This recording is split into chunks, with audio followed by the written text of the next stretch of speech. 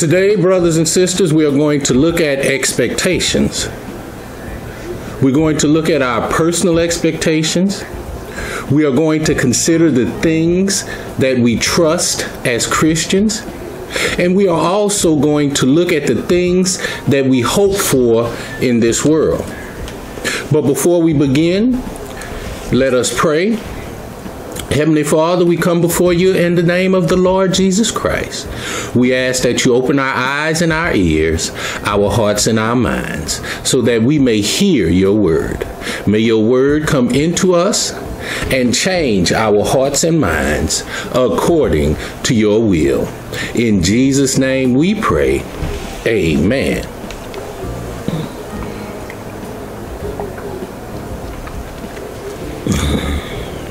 Brothers and sisters, we're going to look at our expectations. We're going to examine how things are to be, or better yet, how we expect things to be.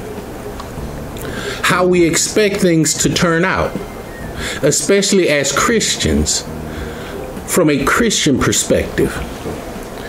Many Christians come from backgrounds and environments, influences, from a Christian message of hope, a Christian message of prosperity, a so-called Christian message of everything is going to be all right. And this message of hope, prosperity, a message that everything is going to be all right, like David said in the Psalms, yea, though I walk through the valley of the shadow of death, I shall fear no evil. So, as Christians, many of us have certain expectations. When we consider ourselves Christian, born again, spirit-led, we may attend church regularly and go to Bible studies on a regular basis. We participate in these endeavors, or we rarely ever go to church, or hardly ever or never attend a Bible study. But in any case, we still consider ourselves Christians. Some of us support the ministry effort with money and our time, and others support with mostly feelings and lip service. And all of us, no matter what our behaviors may be, consider ourselves Christians. And as such, we have a certain level of expectations. We have an expectation of good things. We have a positive outlook. Everything is going to be all right because we are Christian. So today we're going to look at our expectations for the short term and the long term. And we are going to see how our personal expectations fit in with what is presented in the scriptures and our faith in God. Now, I want us to go to John chapter 20, and we are going to start in verse 24. And what we are going to look at is the actions and behaviors of Thomas. Thomas was one of the original 12 disciples of Jesus Christ.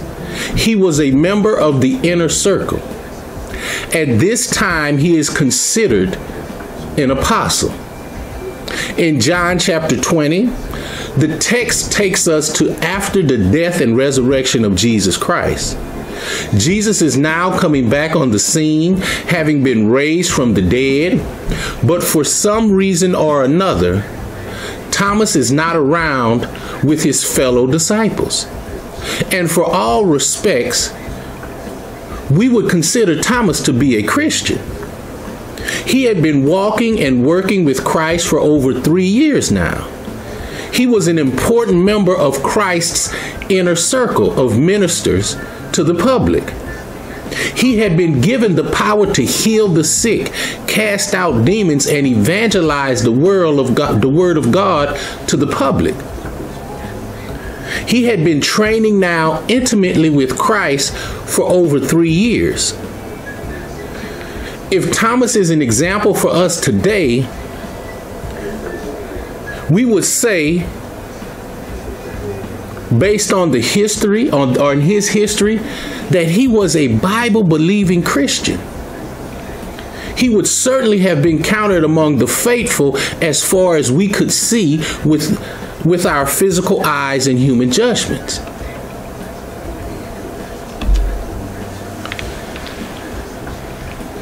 Thomas had been walking and talking the talk. But after this incident with the crucifixion, death, and burial of Jesus Christ, Thomas had separated himself somewhat from his fellow brothers and sisters in Christ. Now, when we pick up in verse 24 of John chapter 20, we will see what Thomas's situation is. Verse 24. Now Thomas, also known as Didymus, one of the 12, was not with the disciples when Jesus came. So the other disciples told him, "We have seen the Lord." But he said to them, "Unless I see the nail marks in his hands, and put my finger where the nails were, and put my hand into his side, I will not believe." A week later, his disciples were in the house again, and Thomas was with them. Though the doors were locked, Jesus came and stood among them and said, "Peace be with you." Then he said to Thomas, "Put your finger here. See my hands. Reach out your hand and put it into my side. Stop doubting and believe." Thomas said to him, "My Lord and my God." Then Jesus told him, "Because you have seen me, you have believed. Blessed are those who have not seen and yet have believed." Now, one verse I want to highlight is verse 27, and I will read from the King James Version. It says, "Then saith he to Thomas, Reach hither thy finger, and behold my hands, and reach hither thy hand, and thrust it into my side, and be not faithless, but believing." I tend to have an affinity for how the translators for the King James translated this verse. Be not faithless, but believing. These words of Christ to his disciple Thomas, be not faithless, but believing. This statement is something that a father may tell his son. Be a man, man up. Don't be a little boy. Be a man, son. Or a friend may tell another friend, be a woman. Don't act like a little girl. Be a woman. Then there is that slogan from the military, be all that you can be. That verb to be, as it is used here, is empowering, and it gives guidance and direction to an individual. Jesus told his disciples, Thomas, to be not faithless, but be believing. Because hitherto till now, Thomas was doubting. This is how he is commonly known as Doubting Thomas. And in that first translation that I read, it says, stop doubting and believe. This statement is no less powerful than the statement, be not faithless, but believing. Both of these translations are equally correct in capturing the sentiment that is being portrayed in the original language. And when we look at these two translations of the original language, we get doubting being synonymous with faithless. Thomas doubting, or Doubting Thomas as he is called, was in fact doubting the report and message that he was receiving from his brothers, that Jesus was in fact risen. For whatever reason at this time, Thomas was in a state of doubt. In other words, Thomas was faithless. Thomas was without faith. Now, what would cause Thomas to be in this position or state of doubt or faithlessness? What had affected his belief and his faith? Because like I said earlier, Thomas was a disciple, an apostle of Jesus Christ. He was a member of Christ's inner circle. He was an active member of the ministry effort. He had been empowered to heal the sick, cast out demons, and spread the message that the kingdom of God is upon us. Thomas was not a fair weather Christian. He had walked and talked and lived with Jesus Christ for over 3 years. If anyone would be expected to have faith, it would be one of Jesus's 12 disciples, members of the inner circle. The disciples got the teachings and insight on the parables. The disciples, those who were close to Jesus, got special and in-depth teachings on the kingdom of God. We know this because the special teachings are recorded for us in the scriptures. But upon the assault of Christ's ministry, Christ's imprisonment and subsequent trial and execution, along with his death and burial, through all of these events, the separation of the disciples, the leader of the ministry has been captured and killed. Through all of these events, Thomas had lost his way. Not only had he lost his way, but he had lost his faith. He has now begun to doubt.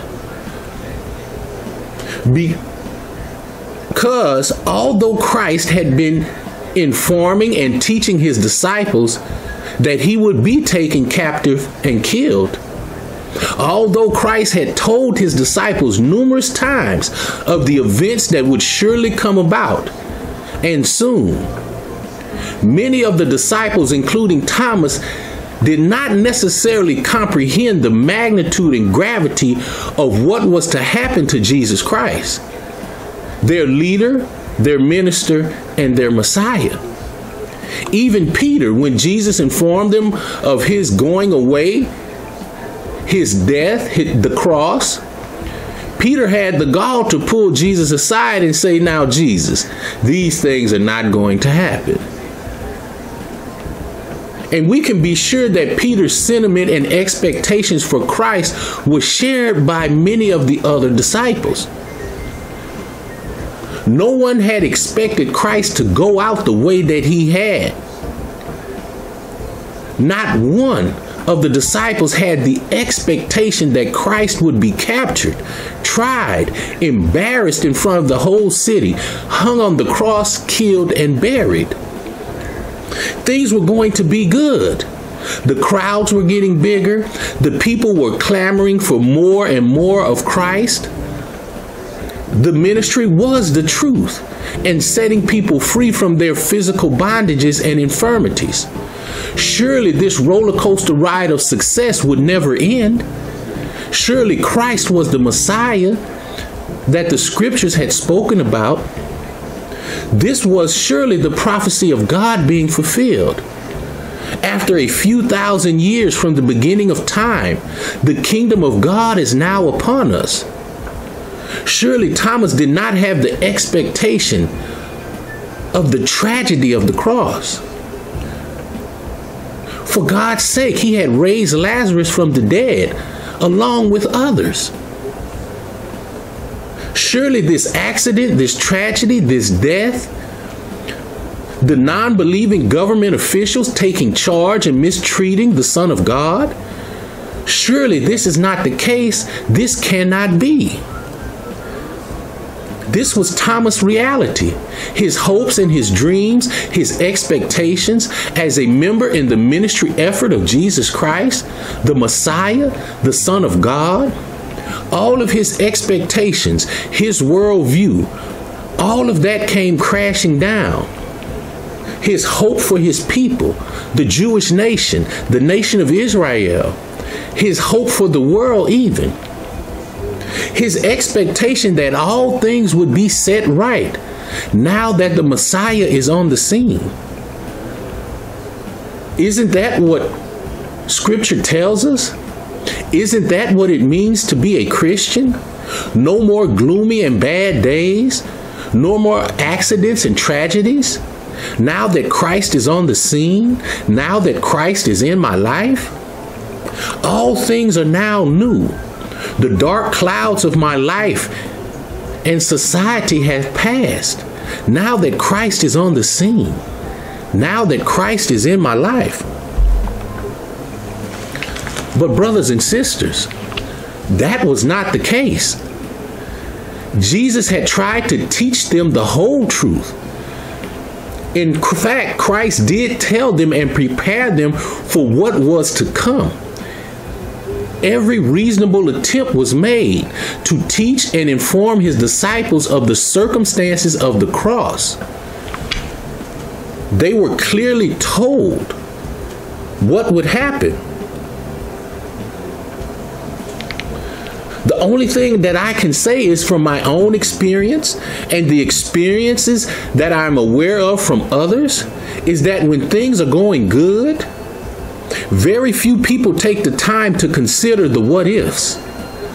We often get caught up in the revelry and the momentum of a positive way, a positive economy, a healthy medical report, that good job with benefits, that family member who we think is always going to be there, and we will eventually make time to go see them. And even as Christians, we are instructed by scriptures to meditate on those good things, the honorable things, those things which are true. As Christians, we are to have hope for the future.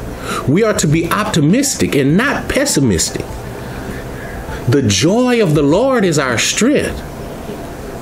We know that our Lord and our God can make a way out of no way. But here's Thomas.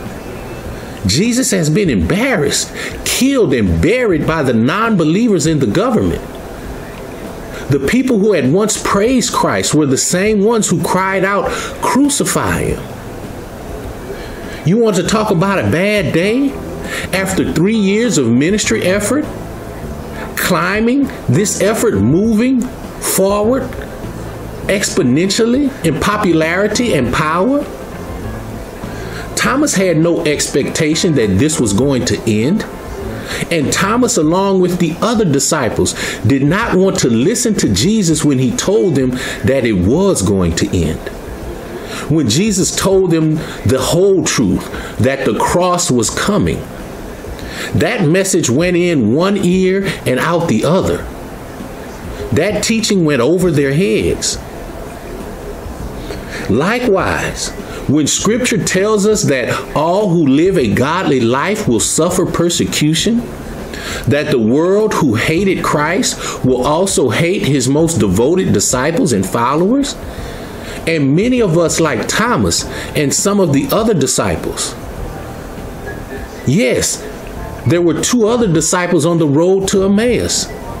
They were flat out walking away from the place of blessing, from the place that Jesus had told them to wait and have patience.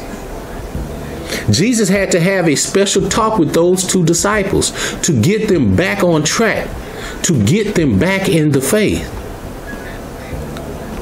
Because like Thomas, they were also doubting, having second thoughts. And the key is, brothers and sisters, the thing that I want us to focus on and examine today is the results of our expectations and feelings. And the problem occurs when our expectations and our feelings are not met and satisfied. What are we going to do? How are we going to act when we expect certain things to happen and they do not happen? How are we going to respond when we have been trusting in God, when we are not asking for a miracle, We are looking for something reasonable, a reasonable outcome. Our prayer, our supplication to our God and to our Lord. We are not asking for too much.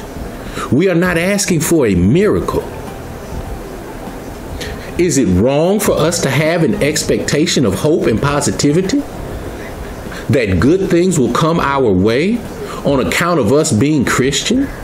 Should not this happen in our lives? Should we not have these expectations for and from our God and our Lord? But what happens when our reasonable expectations are not fulfilled? When our feelings are hurt? When things didn't go our way? When things don't turn out how we expect? Is it now time to doubt? Is it now time to lose hope? Is it now time to walk away? This is what some of the other disciples and Thomas did. They began to doubt. They began to walk away. They began to lose hope when they saw their Lord and their Master so spitefully mistreated by the Romans. When they saw their Lord and their Master killed and buried. Now Christ had told them what would happen, and Scripture records the prophecy. But for some reason or another, Thomas and many of the other disciples had missed that part of the Scripture and teaching. They happened to not be paying full attention when Christ told them about the cross. They happened to miss when Jesus told them that a storm was coming. Life was going to just be good as far as they expected.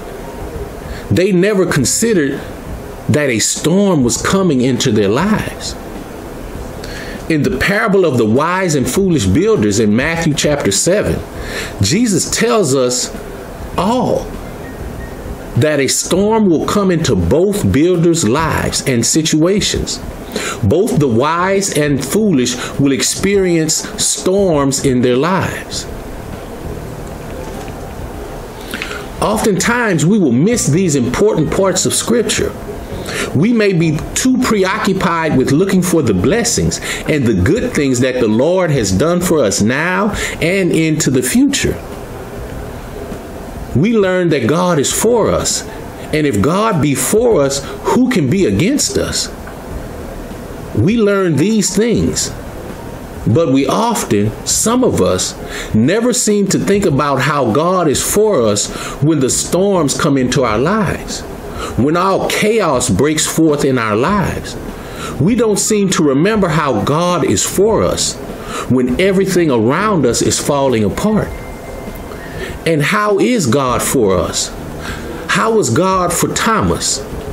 When he had left his job, his home, his career, he had left everything to follow Christ. Jesus' embarrassment on the cross, if it is perceived that way, was just as much as Thomas's failure and embarrassment for his decision to leave all and follow Christ. Was Thomas's thinking on these things the source of his doubt? The reality check of Christ's death on the cross, his misunderstanding on how this fit into God's plan for victory and success for men and women. Was this the source of his doubt and faithlessness? Now let's look at how far Thomas had fallen away from the right path. In verse 24 it says, "Now Thomas, also known as Didymus, one of the 12, was not with the disciples when Jesus came. So the other disciples told him, 'We have seen the Lord.' But he said to them, 'Unless I see the nail marks in his hands and put my finger where the nails were and put my hand into his side, I will not believe.'" Now, this message that Thomas received was not just from anybody. It was from his brothers and sisters in Christ, the same brothers, disciples, who had walked and talked and lived with him and Christ for over 3 years.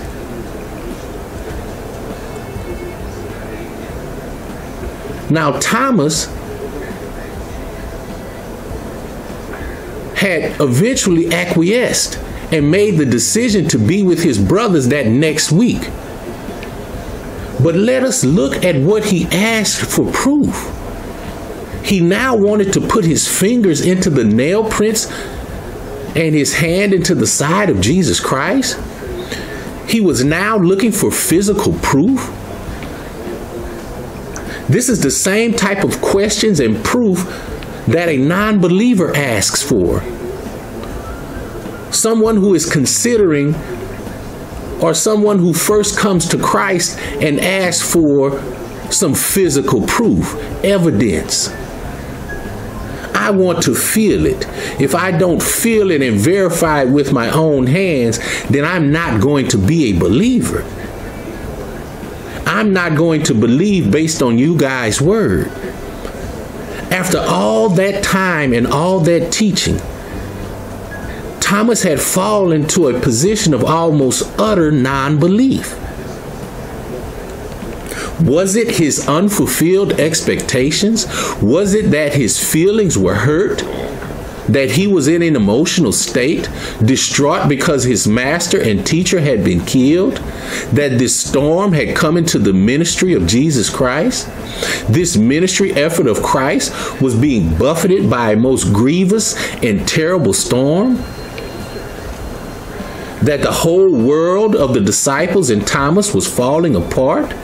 Were these things, unfulfilled expectations in the storms of life, were these things going to be enough to change Thomas from faith to doubt?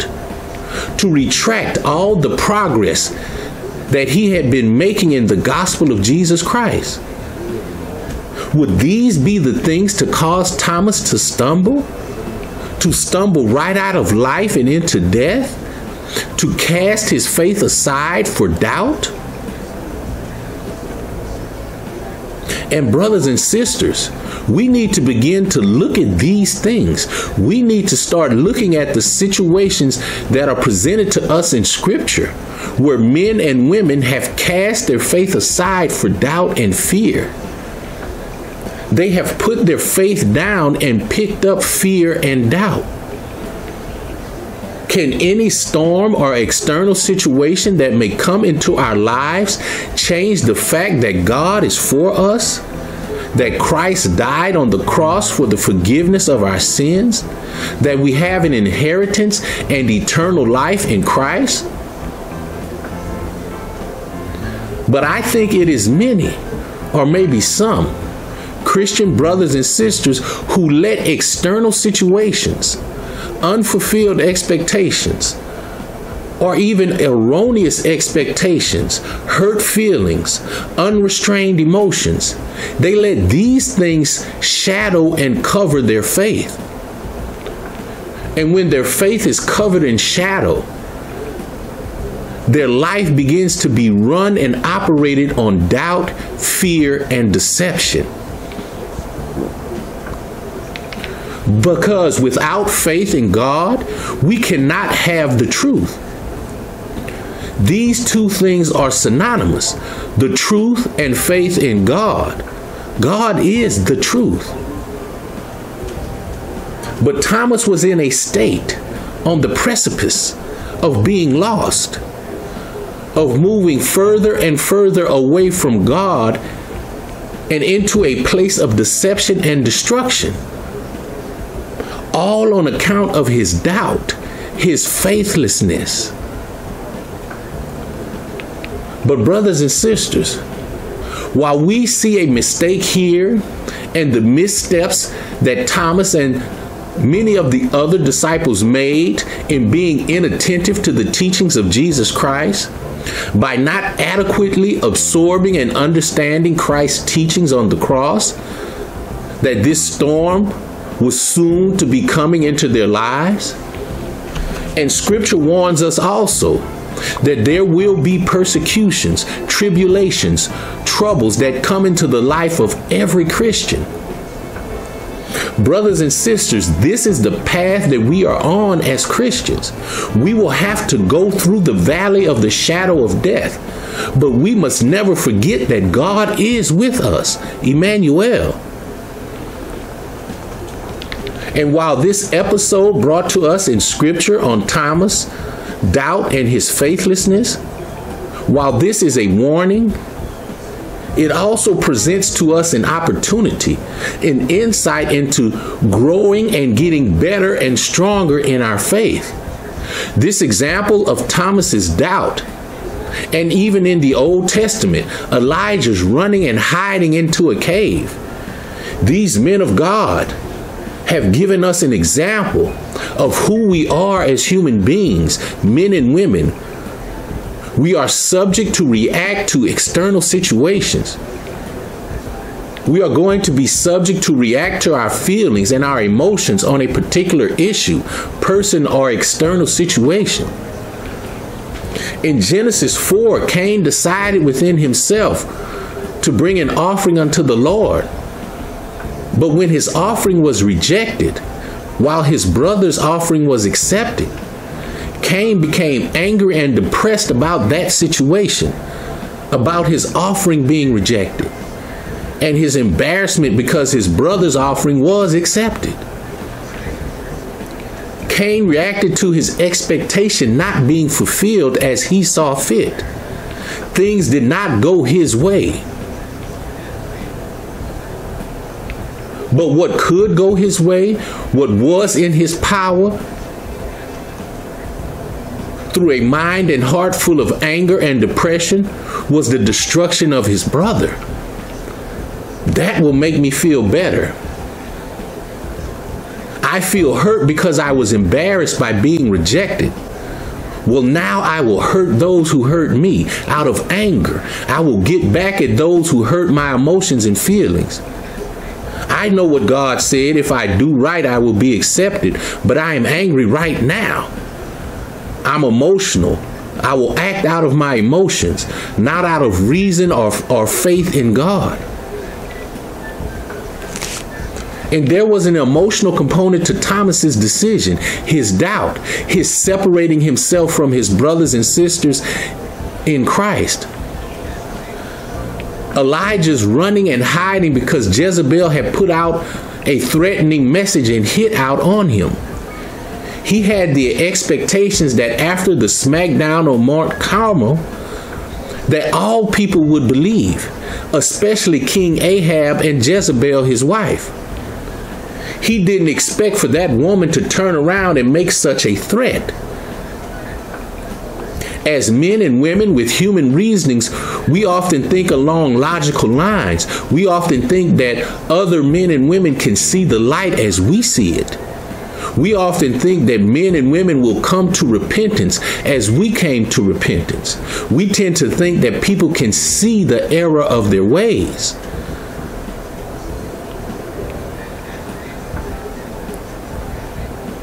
That the troubles in their lives,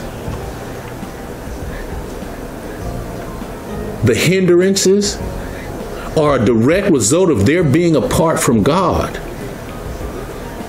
And as Christians, when we get attacked for simply trying to help someone else, to give them a message that will save their soul, that makes us perplexed.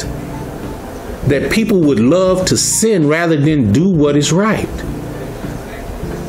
But these situations, these conundrums, these seemingly inconsistencies, these irrational decisions and results that as Christians we are confronted with, the storms of life, they should serve only to improve and deepen our faith in God.